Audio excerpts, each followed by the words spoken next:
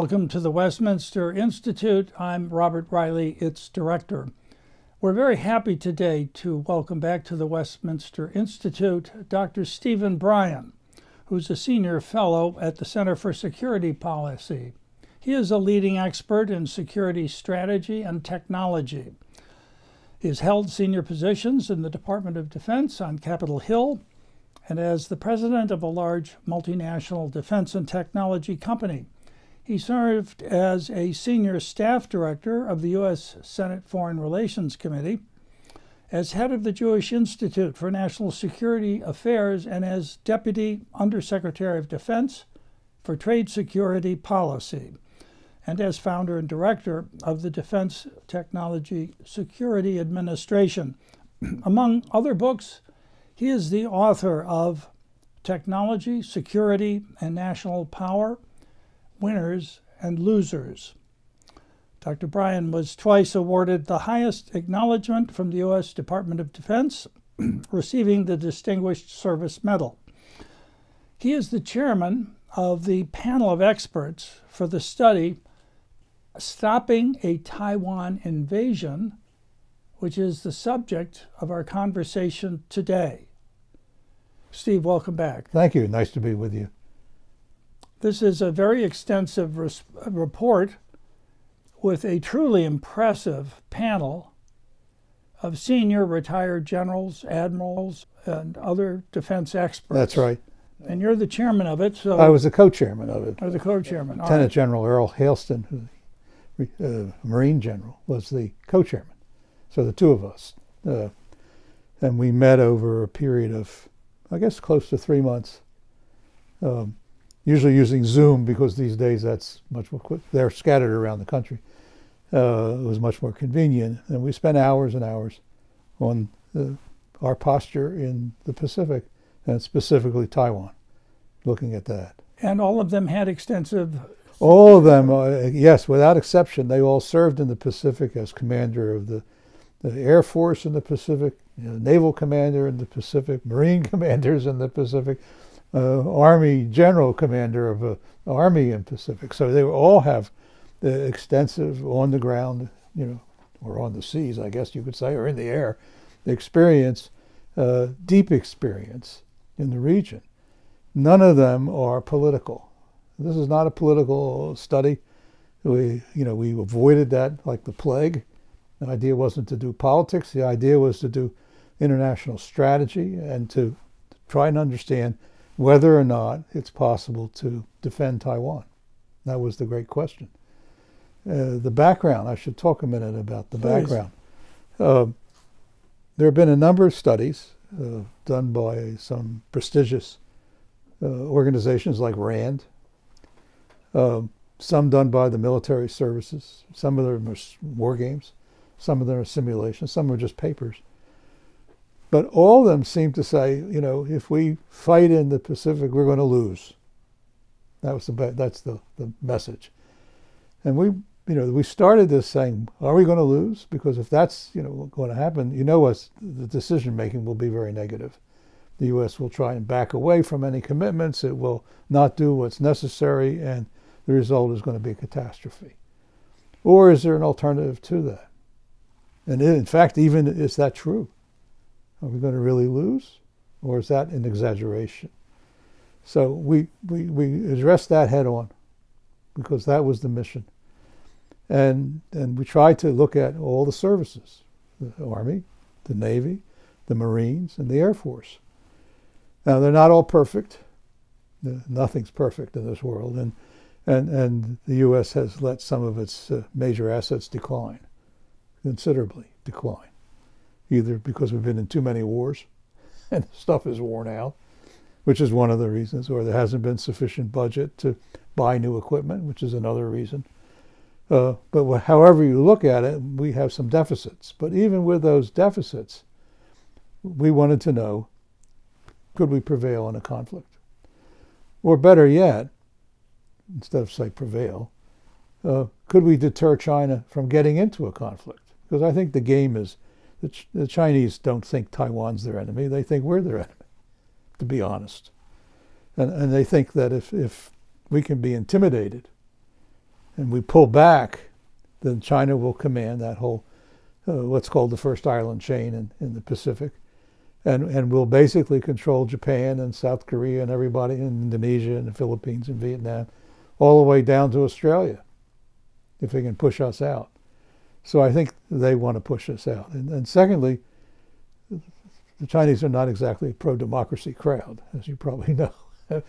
and they deeply resent the democracies that are operating in places like Japan and Taiwan. Taiwan, by the way, is a very vigorous democracy today. And liberal democracy, they consider a threat to the Chinese approach to single-party dictatorships. So that's their enemy, plus us. And that's what they're trying to do. And that's where we started. Well, as is often said, the Chinese objective is victory without war, which would mean precisely intimidating us, deterring us, making us feel that it would be a fruitless endeavor to join in the defense of Taiwan. And you indicated with your opening remarks that to some extent they have succeeded, and that so many people think such a war would be lost, and That's the United right. States would be defeated in its effort to defend Taiwan. So have we already been deterred? Have we, the U.S.? Yes. Can't say. Not sure. I think that's still open to some question.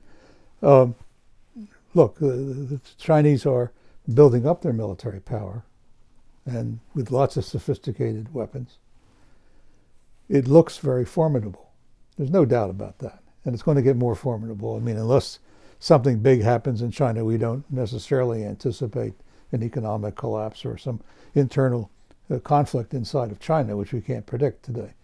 But assuming that they're on the same trajectory, they're going to keep that buildup going and keep introducing new weapons. So we can't stand still. You can't deal with a situation by being static. You have to be dynamic, because they're dynamic. They're on the make.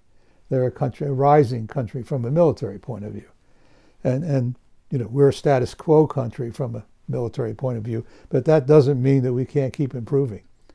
So I think that's the environment. Yes, and what your very impressive report lays out in about 80 pages seems to be what would need to be done on the part of the United States and its allies in the Pacific to deter China from such an invasion, or if it were to occur, to prevail in that conflict. Well, that brings up, really, before getting into the nitty-gritty parts, that brings up a crucial concept. All those studies that were done by the Pentagon and by the RAND and by think tanks around town, and that sort of thing, all those studies presume a U.S. expeditionary force operating on its own. That's a fundamental assumption. That's a wrong assumption. Let's start there. If we're going to operate on our own, yes, we're going to lose. I agree.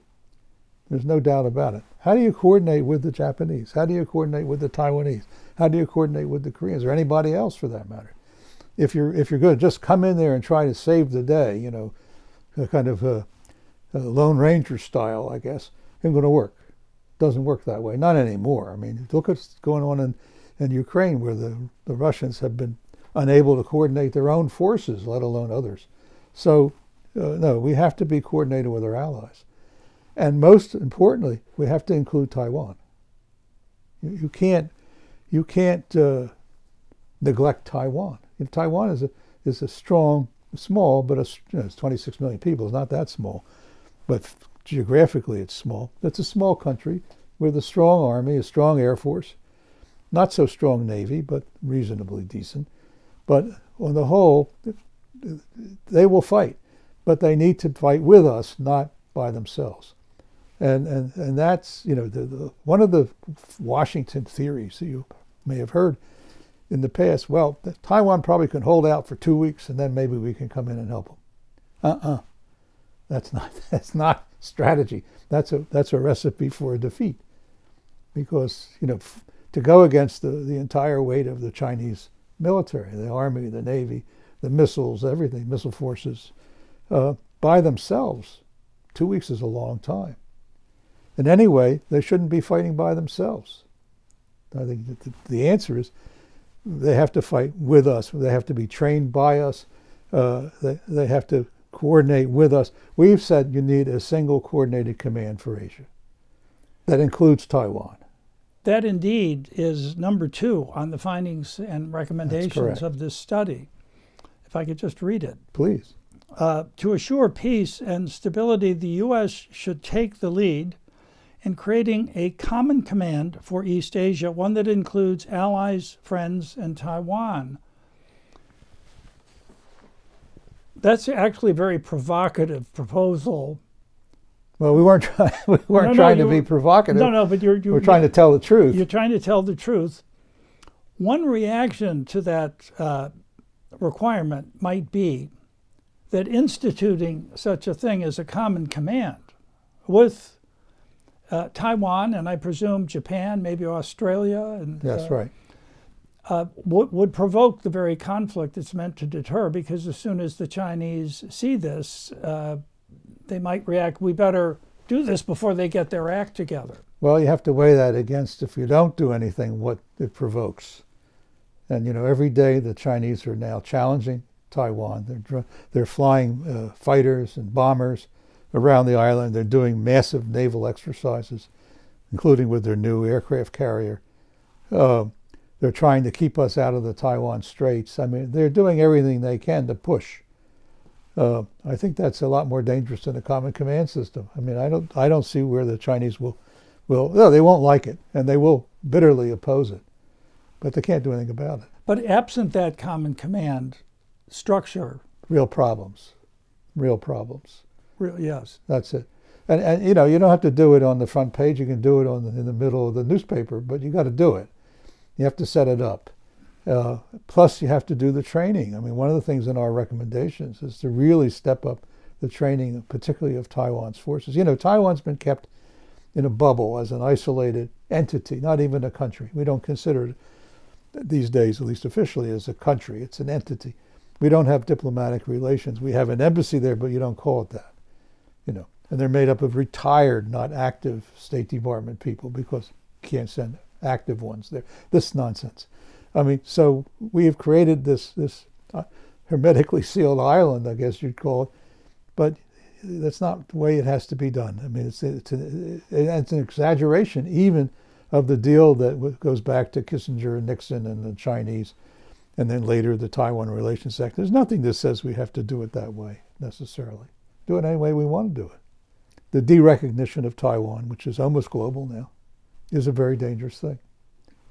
The lack of our troops being able to train the Taiwanese on modern systems, dangerous thing. The lack of coordination with their forces and our forces, dangerous thing. How do you fly American fighter planes around Taiwan when there's Taiwanese fighter planes in the air at the same time? How do they talk to each other? How do they coordinate? How do they not shoot each other down? I mean, there's a lot of problems here that need to be worked out and have been neglected. So, what we're saying is, before you spend a lot of money, let's get organized properly. By the way, saying that, Japan very much would welcome it. I mean, the Japanese have turned around, I think, on the need for defense. For one thing, they're going to increase their defense budget very substantially in the near future. But also, I think they've turned around on the need for coordinating the alliances and working with Taiwan, because they see Taiwan as critical to their national security now. Which is why they occupied it for 50 years. Well, they took it over in 1895. That's right. Actually fought a war against the Taiwanese at the time, short one. And then they occupied it for 50 years until the surrender of Japan in 1945. It's a very unusual occupation, as far as I know about it. I haven't studied it in depth. But talking to some of the Taiwanese people, they don't have negative memories of the Japanese so much, interestingly. And many of them were educated in Japan in those years. Now, most of them are now either dead or retired. But still, the memories are not negative. And the Japanese do not have negative attitudes about Taiwan at all.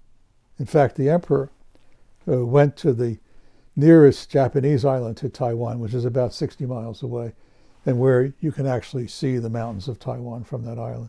And as they say, the emperor waved at Taiwan. This is to send a message, to send a message. We're with you. We're going to be here. I think the mood has changed radically in that part of the world. I mean, it's do or die now. They're up against a big gorilla. And either they're going to do something about it or they're going to get crushed. And I think that's much more of a threat than having a common command. I do remember, by the way, clambering around the old Japanese concrete pillboxes in the mountains. Oh, you do? In Taiwan. Yeah, that was many years ago, but there were traces of I'm sure there were. That occupation. So in your estimation, aside from its enormous impact on the United States, the loss of Taiwan would be of the most strategic consequence to Japan. Immediately, yes. Immediately. Yeah, because they're so close.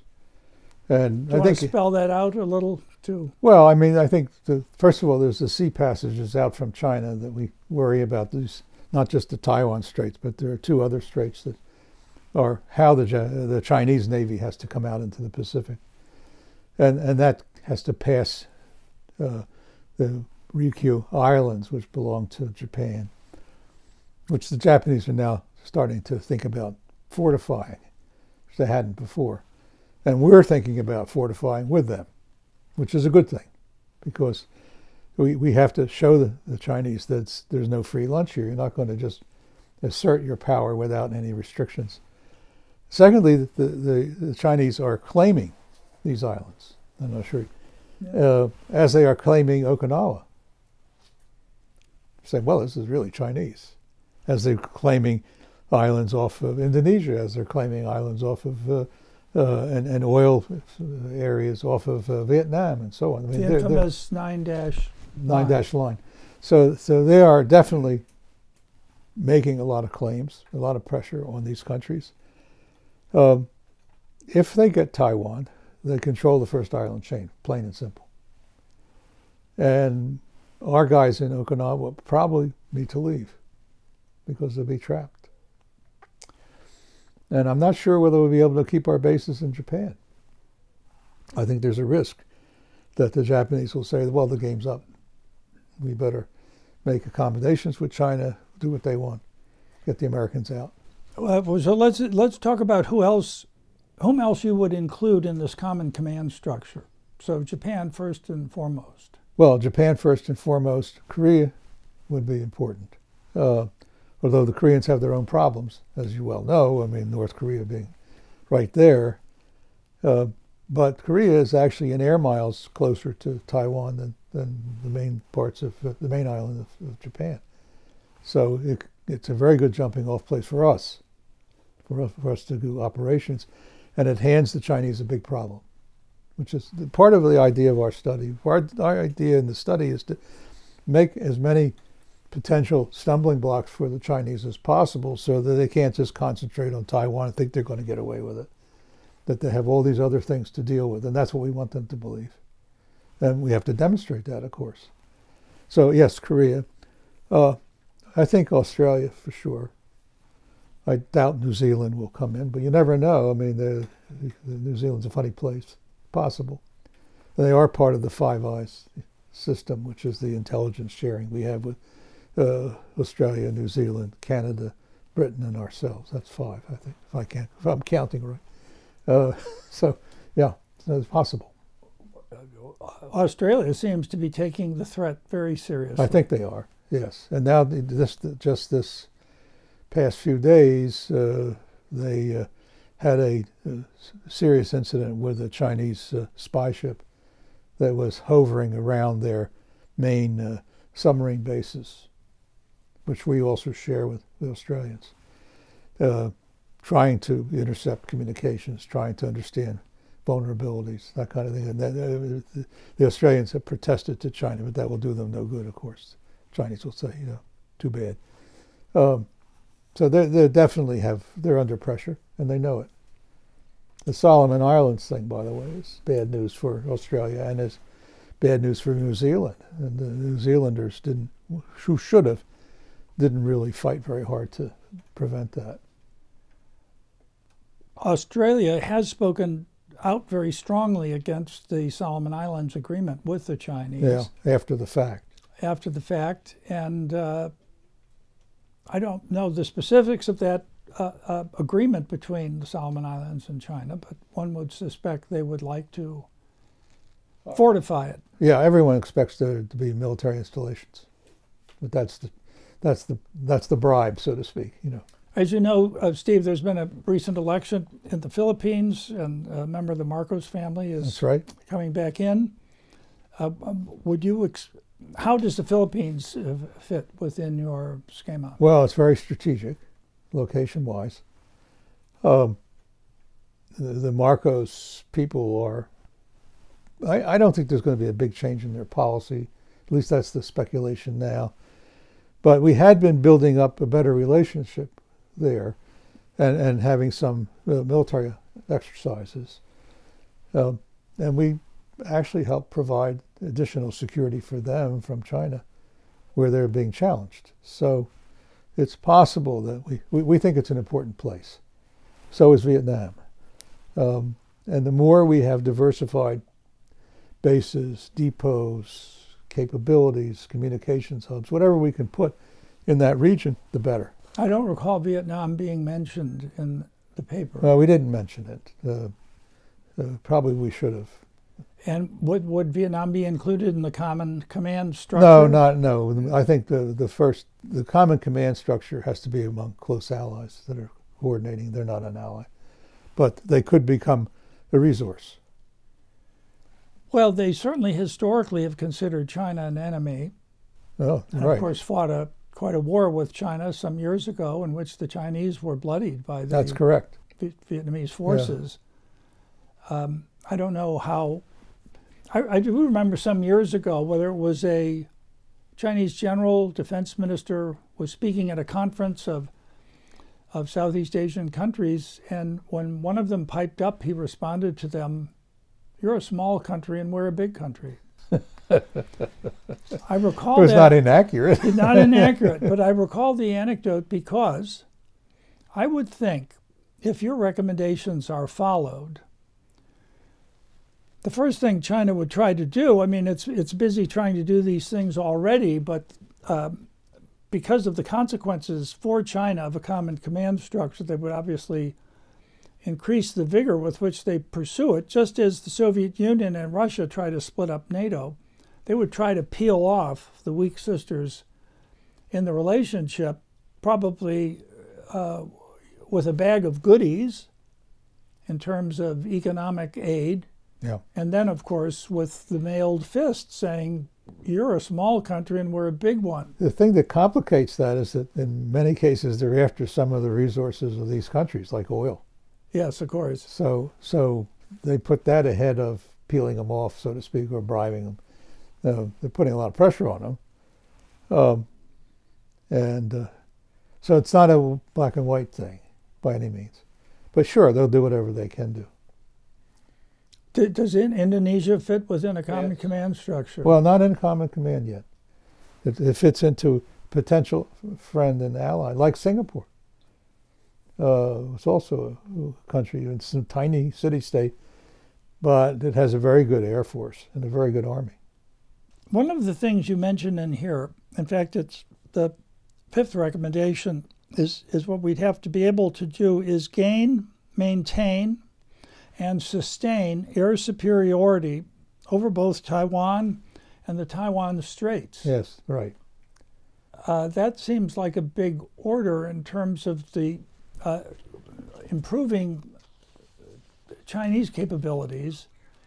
And how far are we from doing precisely that, gaining, maintaining, and sustaining air superiority in that area?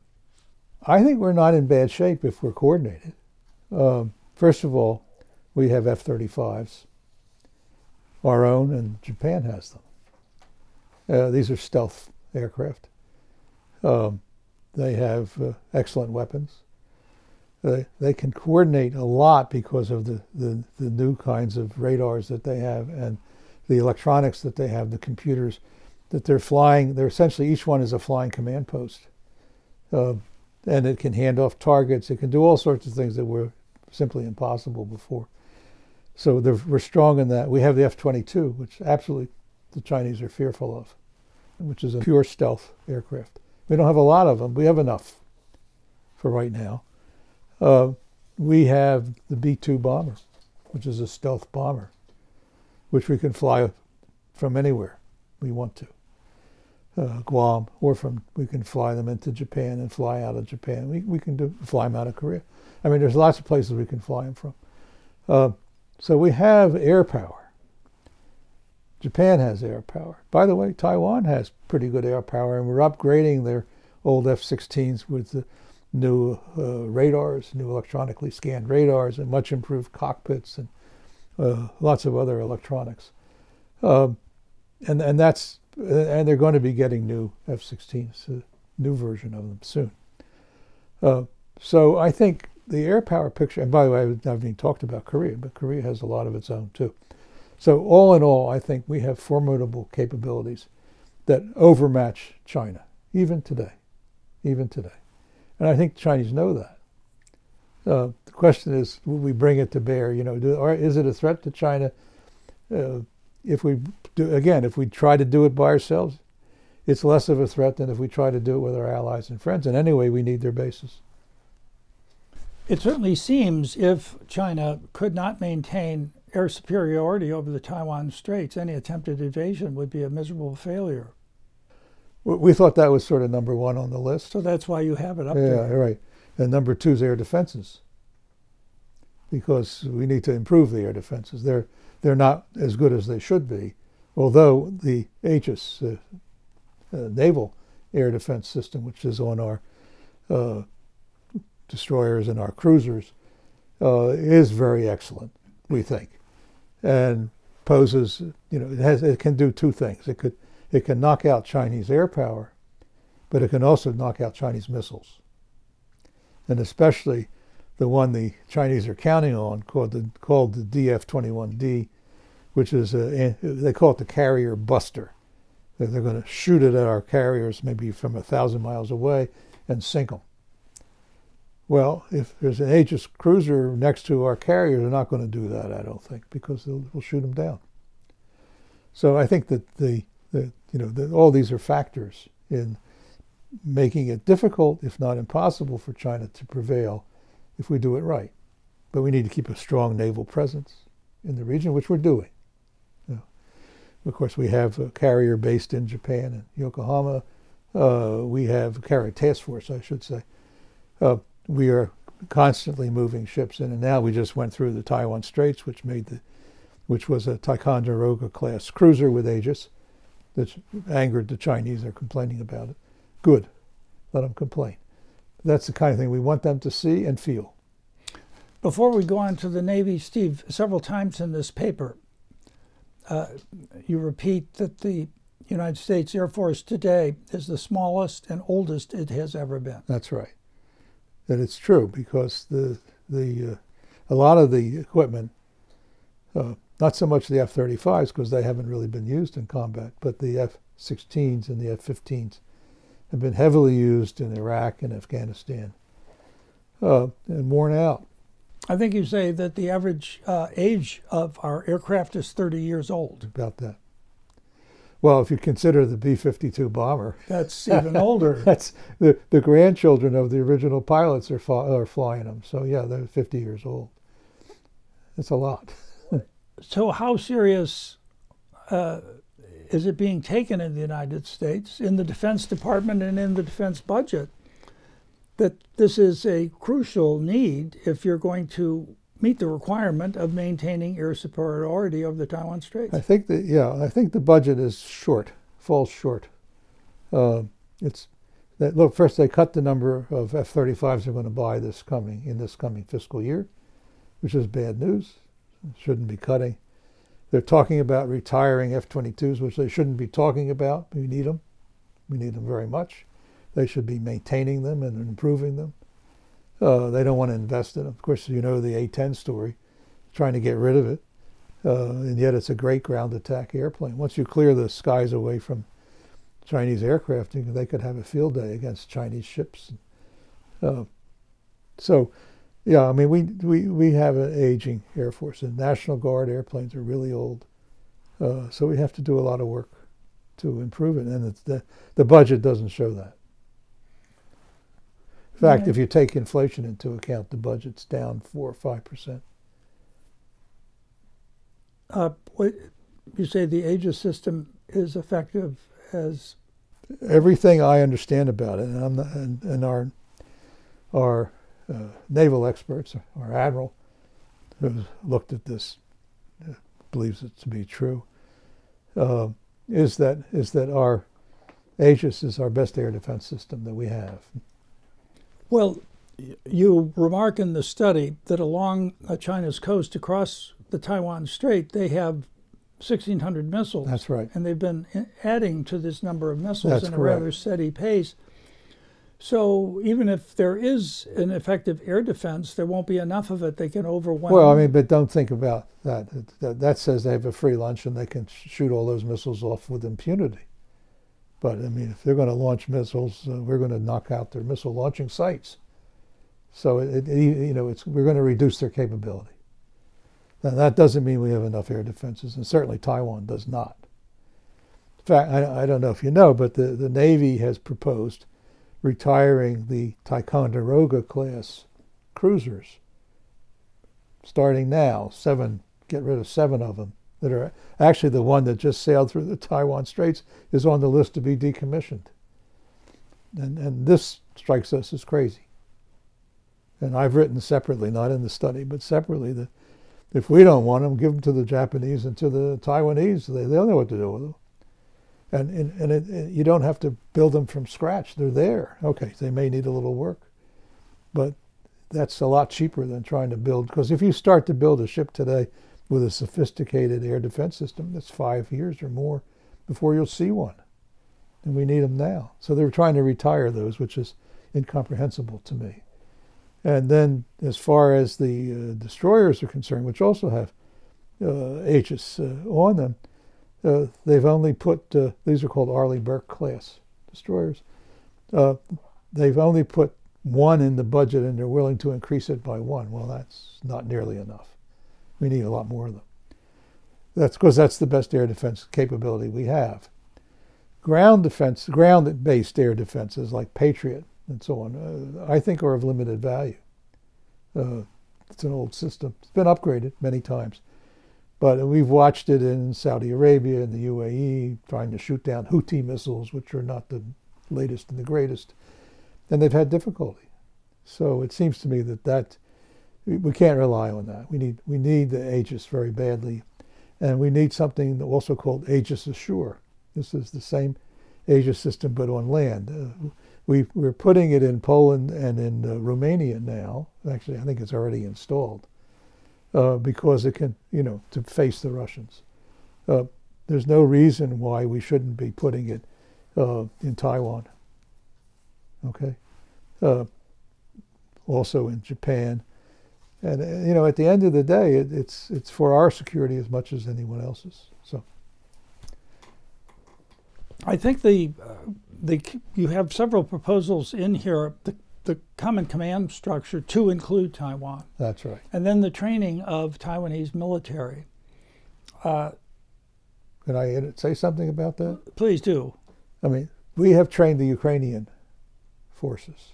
That was going to be my point. I stole your stuff. But we thought, train up the Ukrainians, give them a strategy, teach them how to use a lot of equipment, not big equipment, but stuff they could do. And they've had a tremendous impact on the Russians. Indeed, the one Ukrainian said about the Russian invasion, they're 8 years too late. I think that's correct. Because that's how long there have been Western military trainers in there, training them and upgrading their equipment. So that leads to my question pertaining to Taiwan. What Russia moved when you see there wasn't any imminent threat Russia was facing when it decided to invade Ukraine. Right. But they thought there was, but that's... Well, they thought there was because in November there was a strategic partnership signed between the United States and Ukraine, which included that Ukraine will be a part of NATO. That you have that in addition to Putin's clear knowledge that the Ukrainian military was being upgraded every year, if not every day. And presumably because of that, or at least one of the big reasons why he decided to go now rather than later, is that it would be harder later. So he decides to invade. Turns out to have been a miscalculation. Very big miscalculation. But mightn't China also reach that calculation if they see the Taiwanese military being physically upgraded? Well, the personnel are being improved in their training, and that therefore they're going to be facing a much tougher nut to crack, and they better crack it sooner rather than later. Well, the counter argument to that is if you do nothing, they'll go away. No, they'll keep coming anyway. So I think you have no choice. You have to train. And, you know, we haven't really trained the Taiwanese. A little bit for pilots in the United States, but only in the United States. What about the argument that the Taiwanese haven't really trained themselves? They have a military service requirement of what? Is it even a full 12 months? I don't even know if they have conscription anymore. It's pretty spare. So they're no, they need a... There's no training in depth even by them. I think the Taiwanese need a kick in the pants. Just like the Japanese have. Now they don't need it so much. I think they're coming around. But I think the Taiwanese have done what others have done. So, well, if the Americans are going to defend us, then we can't win anyway because your studies keep telling us that we're going to lose anyway. So why should we do anything? Let the Americans take care of it if they can. That's a terrible attitude, by the way. Terrible attitude, big mistake. The Japanese are learning that's a big mistake. Now, the Japanese have some historical reasons, like the peace treaty they signed in 1945 that restricted the size of their military forces and made them into a homeland defense only. So, I mean, to some degree, we didn't want them to remilitarize, right. You know, we were against it. And they lived off of that for a long time because then they could, well, we don't really need a defense budget because the Americans will take care of it. So they're on welfare, right? That's what you call welfare. Like Germany. Yeah, like very much like Germany. Yeah. And now the Germans are starting to understand that maybe they took too much of their own risk. So the bottom line here is that I think all these guys have to shape up, but it will shape up better if we get in there and start training them, because then I think they'll understand what their deficits are. And they'll lose. If their military guys are arguing we're okay, the politicians will understand from what the Americans are telling them, because they're not okay. They need to improve. And they do need to improve. I visited a number of bases in Taiwan, also on Kinmen, Quemoy. Quemoy, Matsu. Yeah. Not Matsu, I've never been there, but I was in Kinmen, it's Kinmen province, which is right up against China. I guess 4 times. I toured all the. Most of it's underground, by the way. It's very I've been highly fortified. But if you look at the equipment, it's 75 years old. It's old stuff. It really badly needs to be upgraded. So there's M48A3 tanks, which we were using in the Korean War. That's right. Well, they have tried to improve them, but you know, you've seen what happened in Ukraine with tanks. Unless you have active protection systems on them, you can kiss them goodbye today, because they're going to be knocked out by drones. They're going to be knocked out by anti-tank weapons. What about that? First of all, before we get to the question I was just about to ask you, let's go a little more deeply into the U.S. Navy, because you make that a serious part of this very much study. So. Yeah, because our Navy is as small as it's ever been, I believe. It's quite small. Yeah. Yeah. And facing a much larger. In fact, the Navy just came out and said, you know, we can't fight two wars at the same time. We no longer have that capability. So if we're going to be in Europe, we're not going to be in the Pacific. We're going to be in the Pacific, we're not going to be, I think they're facing up to the reality that they don't have enough ships.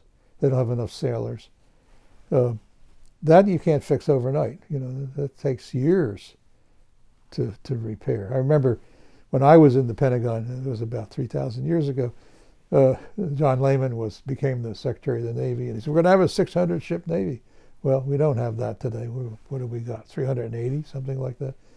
And a lot of them are, not really ships. I mean, not really fighting ships. They're oilers and supply ships, hospital ships, and he goes on and on. I mean, the fighting ships are fairly limited. We have 11 aircraft carriers, of which 6 or 7 of them can operate at any one time. The rest of them are in repair. One of them's in terrible shape right now. We have sailors committing suicide on these ships. Can you believe it? Well, I mean, the operational tempo that the Navy has to keep today. Yeah, because they're running this and this and this and this. Is extremely punishing. And if they're short on manpower, one reason it might be that no one wants to get into a meat grinder in terms of... It's a shortage of manpower wearing out the guys and ladies. And the ships. And the ships. It's a lack of parts and spare parts, and a lot of equipment's deteriorated. It's bad conditions on many of these ships that they haven't dealt with. There are a lot of, what can we call them, infrastructure problems in the Navy and in the other services too that have been allowed to deteriorate, I think, way beyond where they should be. Well, in meeting these needs, Steve, we could recall the rapid pace at which the United States in World War II met the needs of the U.S. Navy, turning out a phenomenal number of ships. Oh, yeah. But that industrial base is gone to a large extent. No, it's gone to a period. Yeah. We have, one yard now that can build big ones, like carriers. We have some smaller yards that can do smaller ships. But remember that in World War II, that I was at 38 or 39, 2 years or 3 years before the war started, Congress, one of the few things Congress did, which was really incredible and it's very smart, was to finance building up the Navy. So by the time the war started, we were well ahead in terms of the new ships coming online. And yes, Pearl Harbor was a mess, but happily they didn't get our carriers because they weren't there. And that was fortuitous. But I think bottom line was we were at least partly ready because of the wisdom of the Congress in I believe it was 39 in funding the Navy on a large scale. So the lack of the industrial infrastructure and the lead time for building a major combatant ship. Right. Don't look for new ships if there's a conflict. That means it's not going to happen. The world has changed. But it's changed for almost all defense products. The Navy, the Raytheon, for example, is saying, if you want more Javelins or you want more, I'm trying to remember the name of the Stingers, 2 years, maybe. I mean, they can't surge. They don't have a surge capability. There's been lots of attempts to build a surge capability, but no one wanted to fund it over the last 30 years. I remember when I was in the Pentagon years ago, we talked about a surge capability and tried to convince Congress to allocate money for it. They weren't interested. So we don't have that. So whatever happens is going to happen fast, and it better happen fast because that's the only kind of conflict we could sustain. Let's talk about the carriers just for a minute. I remember talking with an admiral, a retired admiral, as these new Chinese capabilities were coming online with hypersonic missiles and right. Starting to. With the range, you mentioned 1,000 miles.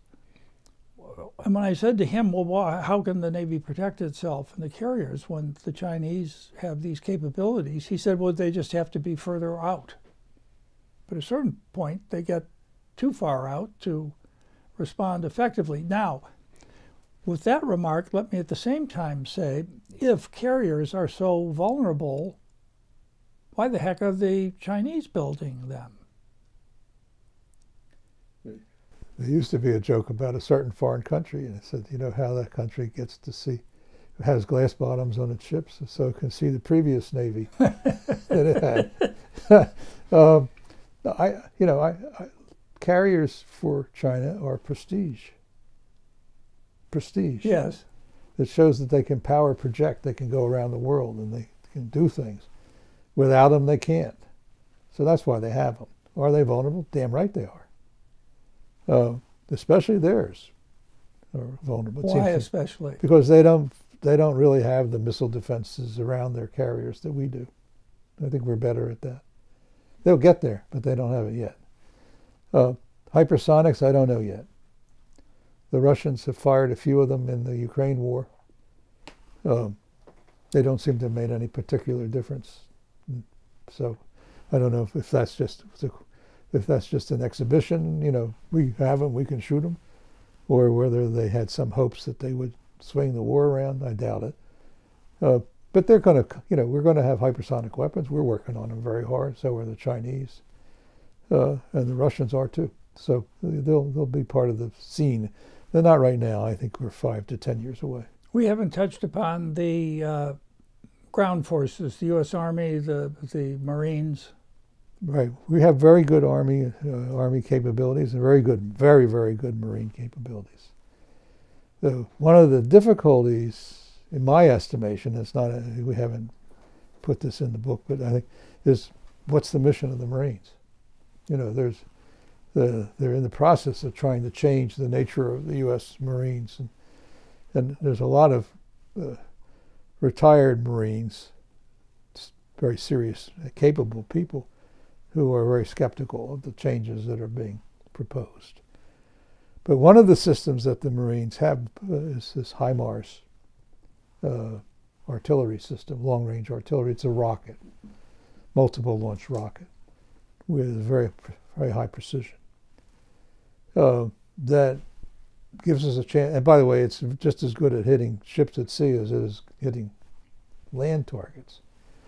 So if there's an attempted invasion, I think that, and if the Marines move the HIMARS over to the Japanese islands, which is, I think, in the offing, it's going to happen. Yonaguni is the island. Then I think the Chinese are going to have a problem. So that's positive. I think the Marines have a key role to play in blunting an invasion, and the Army too. But I think in the first instance, the Marines. With weapons such as those, it wouldn't seem to be at all an insuperable problem to keep the Chinese hemmed in to that first island chain, out of which they're trying to break, and obviously which they'd succeed in breaking out if they conquered Taiwan. But short of a successful conquest, if, as you suggested, the Japanese militarize the Senkaku Islands, that presents a real problem for China. I think so. Yeah, and plus they're quite mountainous, these islands, so it's not going to be easy to hit things there, if that's your intent. So yeah, I mean, I think that definitely putting assets on those islands, air defenses and strike forces, is very important.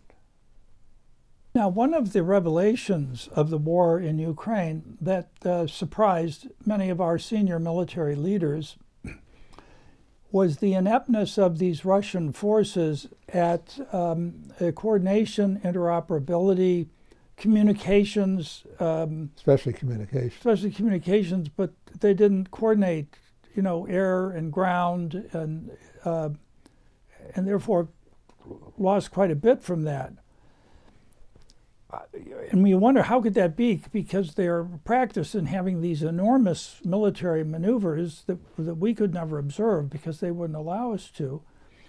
But apparently this wasn't a regular part of their training. So the question, I don't know whether that would make us a little more optimistic about the problem that China is presenting in relation to Taiwan? Because that would have to be an inter-services coordination for them to pull that off successfully. Right. And they haven't had really any real-world operational experience in doing that. So is there The last time they fought a war was against Vietnam, and they lost it. And they lost it, right. And they were fighting with... But that was that was many years ago, and they've vastly improved their capabilities since then. So I wouldn't, I don't think you can draw any lessons from that. We don't know. I mean, to put it in the simplest terms, we don't know. But if the Russian example is of any relevance to China, they may have some serious vulnerabilities in terms of capabilities and communications, command and control. And if you can knock out their command and control, they may really be in trouble, because they don't delegate down to the battalion level a lot of independence of movement and action. So it's all from the top down. Which is another problem the Russians experience. Very much so. That's why all these Russian generals are getting knocked off, because they have to get in front of the forces, and that's a very bad place to be to run a war, unless you're Patton. But I didn't see any Pattons there in Ukraine. So I think that's a very significant point. The other thing about the Russians, which surprised everybody, is they apparently didn't distribute secure communications capabilities to their troops. So they were using open radios and, in many cases, cell phones. In fact, yesterday I saw a remarkable map. The map was showing where all the Russian troops were by tracking the IDs of their cell phones. So they had all these cell phones that lit up, and you can see it all in the eastern Ukraine and down into Mariupol and across into Kherson, and it's all lit up and you can figure out how many troops are there. Well, another explanation. Which is crazy, actually. Yeah. Another explanation for the poor performance of the Russian military is corruption. Yeah. Now, we know in the past that corruption was a very serious problem in the Chinese military. Yes. That if you wanted to be a flag officer... Well, corruption is a big problem in China altogether. Yeah, but I mean, you had to buy your position. Yes. So it didn't necessarily relate to any military competence, but then once you got the position, let's say you would farm it. You would get that money back and more. That was a problem well before President Xi came into power. And of course, cleaning up corruption is the excuse he's used to remove political opponents. That's right.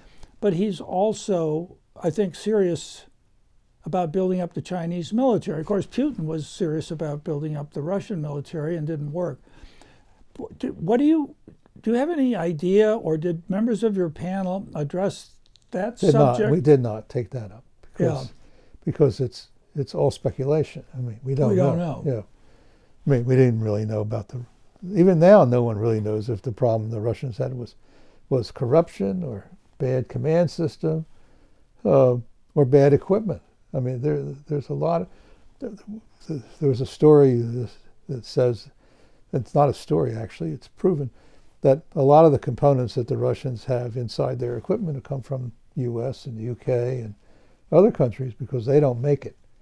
And that most recently they're even yanking computers and equipment out of dishwashers and using them in the military for military purposes. So, one of the things that differs Russia from China very significantly is Russia does not have a commercial infrastructure of any significance compared to the United States or compared to China. China is a very big one. And these days, our military here draws a significant part of its capabilities in terms of electronics, sensors, things of that sort, from the commercial sector. Including from China. Unfortunately, including from China, but also from Taiwan. Yes. Because Taiwan Semi is providing some very important equipment to our military. So yeah, I mean, but that's called globalization. But even if you put that over here, the fact is we still have a very deep infrastructure in this country, and people invest in it. In China, even Americans invest in Chinese, and they've done it. I think they're getting a little bit gun shy now because of the Chinese economy and because of Chinese practices. But Russia, more or less, chased them away, chased the Western capitalists away, even after communism. Made it a kind of hostile place to operate. So the amount of investment in Russia is quite small, comparatively speaking. And nothing happened like what happened in China. There was no commercial takeoff like in China. Now, why can't we think of Taiwan as an unsinkable aircraft carrier? We can, except you have to remember that Taiwan is under missile threat. So the first thing, everyone believes that the first thing the Chinese will hit are the airfields. There are quite a few of them, but they'll still try to hit them all. In fact, one of the things that we could do, but we haven't done, is to take the version of the F-35, the stealth plane, that can do vertical takeoff, and provide them to Taiwan, because then they can't be targeted because they don't have to operate from an airfield or from a runway, and they can be hidden in different places. And I think that's it's an important idea. We shouldn't really do it. What about Taiwan's missile capabilities? They have some of their indigenous capabilities. I don't know how good they are. I really don't. So I can't really comment. But they don't have anything comparable to what the United States can provide. Well, wouldn't that considerably complicate the situation for China? Were they to have? Yeah, well, that's why you'd want to give them all kinds of things like harpoons. Yeah. And I just saw that the harpoon deliveries to Taiwan have been delayed. And I don't know why. I honestly don't know why. I'm not sure the Taiwanese know why. But that's the sort of thing you don't want delayed. You want to get those things. They're anti-ship missiles. They're good. They're not the best, but they're good. And they can really be helpful, especially if the Chinese try anything, because you can sink a lot of ships with them. And that's just the kind of thing that they really do need. HIMARS would be a very good system that the Taiwanese want them. Whether they'll be able to get them or not, I don't know. But that would help them. In the past, I should say something about this, because in the past, the U.S. didn't want to sell anything to Taiwan that could be used against China, against the mainland,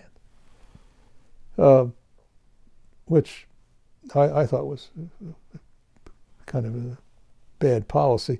One of the things that we did, for example, when we sold them the F-16s, was we didn't give them any ground attack capability of anything worthwhile.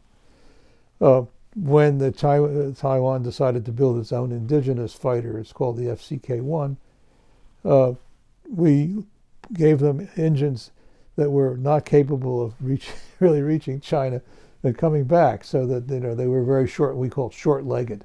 They could only fly little circles around the island. So we did things which were, I think, almost punitive in a way that we didn't need to do. And of course, that when you realize you have these limitations, it also is demoralizing. So one of the reasons maybe the Taiwanese sit on their hands is because they think that they're just not going to get the kind of systems and weapons they need. What should we learn from the way in which the war is being fought in Ukraine? What do you think the Chinese are learning? The employment of the Turkish drones and other kinds of drones that have inflicted such damage on Russian armor and other vehicles.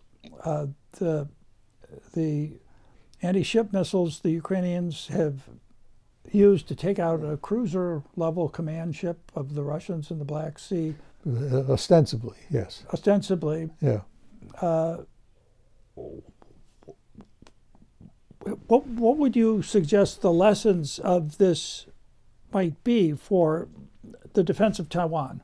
Well, even before Ukraine, if you look at the Nagorno-Karabakh War, yes, which is even a better example, Turkish and the Israeli Harop stealthy drone, smashed the Russian air defense systems, took them out, destroyed armor, convoys, artillery emplacements, all that, mobile and fixed. So, I mean, it was quite impressive. Now, it wasn't the only reason that the war went against the Armenians. The Azerbaijanis fought hard. They did a good job, I think. But they also used these to tremendous effect. So we learned that already from Nagorno-Karabakh, that was a fairly decisive systems to use. I think in Ukraine, we've seen what can happen if you don't have active protection systems on your tanks. Okay? We've seen what can happen if you don't have a way to defend against drones. See, the Russians didn't seem to have any. You know, it's very funny because if you remember when the Russians were in Afghanistan, the U.S. sold the Mujahideen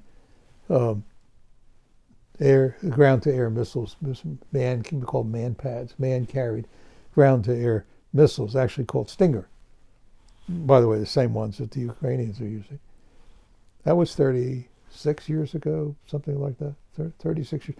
The Russians had 36 years to prepare against, because they knew what they could do. They took a terrible beating. They were shooting down Russian helicopter gunships. They were shooting down Russian warplanes. They were shooting down Russian transports. That was 36 years ago. So, you know, you would think that the Russian military would have said, hey, priority number one, we don't want to get caught with these damn missiles again. We have to find a way to defend. They didn't. They didn't at all. In fact, they're flying airplanes today that are almost completely unequipped with the right defensive systems. They don't have targeting pods. They don't even have GPS. In fact, that there was a report that one of the most modern, an Su-34 aircraft that was shot down, when they saw the inside of the cockpit, the pilot had taped a commercial GPS onto the dashboard, if you want to call it that, inside the airplane, so he would know where he was. Well, I don't think the Chinese they don't do that. Have that problem. No, I think Chinese do good electronics. They know what they're doing. No, I don't. I think that's not a. Although I'm not sure how well they would do against drones, even though the Chinese build a hell of a lot of drones, military and commercial. In fact, they have 85% of the global commercial market for drones, small drones. These are quadcopters, you know, multiple four propellers, but which are also a problem because you can put a bomb on them. So you would think they would try to develop something to deal with that threat. There's no sign of that, actually. So maybe we'd have an advantage. Steve, let me close by asking you, how can people get a hold of the study? How to buy the book. And where can they the book do that? is only on Amazon. Okay. And you can get it on Amazon. It's there. It's cheap. We made it as cheap as we could, so that $3.99 for the printed version, and I think it's $2.99 for the Kindle version. So it's not going to break your piggy bank. You know, there's no inflation in this one. In fact, it's just about covering costs. And I also want to mention that all the group, including myself, everybody involved, worked as a volunteer. Nobody was paid 1 cent. No one benefits 1 cent from this effort. This is something we did because we thought it was important for our country and for peace and security in the Pacific. Excellent. Well, thank you for doing that and for being the co-chairman of this panel that it's an honor, has produced this very effective, powerful study, How to Prevent an Invasion of Taiwan. I want to thank Dr. Stephen Bryen for joining us again to do a Westminster Institute program.